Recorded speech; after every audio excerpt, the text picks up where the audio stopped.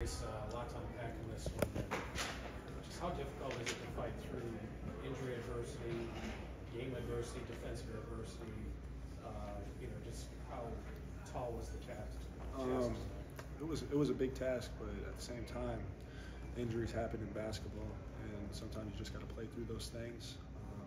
I thought Coach Woodson put out a great game plan for us. I thought we executed it well throughout the game, and then at the end of the game, we got a little sloppy.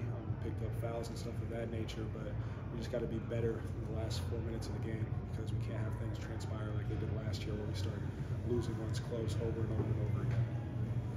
Trey.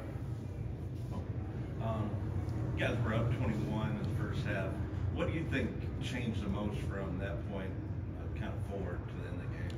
I just think that we need to keep our foot on the gas pedal. I think we need to just keep playing fast. I thought when they were running their 2-2-1 press, we kind of slowed it down. We were kind of just bringing it up the ball slowly. Then they were getting time off the clock, and then we were getting rushed into shots.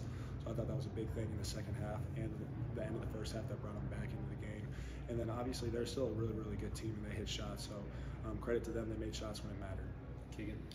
Trayce, you looked like you were in a lot of pain coming off the floor after the first half. What did you do in the locker room to kind of get back in better shape and then have a great second half? I really just played through the pain, honestly. Timmy G put a little patch on my back to kind of icy hot, just kind of stabilize it, try to stabilize it. But just got to play through it, especially when my team needs me. Tom.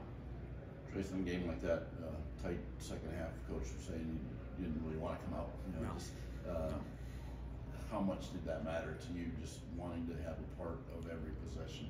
I mean, like, I get it. He's trying to find me substitution methods, but at the same time, especially when they're on a run and then we call a timeout, I just felt like it wasn't the right time. So I just basically told him, you got to ride me until the end of the game unless we get a timeout or immediate timeout, and then I'll rest them. But at the same time, I felt like my teammates needed me in that moment and needed me in the game.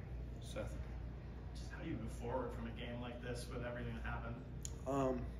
Great thing about Big Ten basketball is that you got another one coming up real soon. So we got Northwestern coming into Assembly Hall, and we're going to have to prepare for them because they're a really, really good team and they're really hot right now.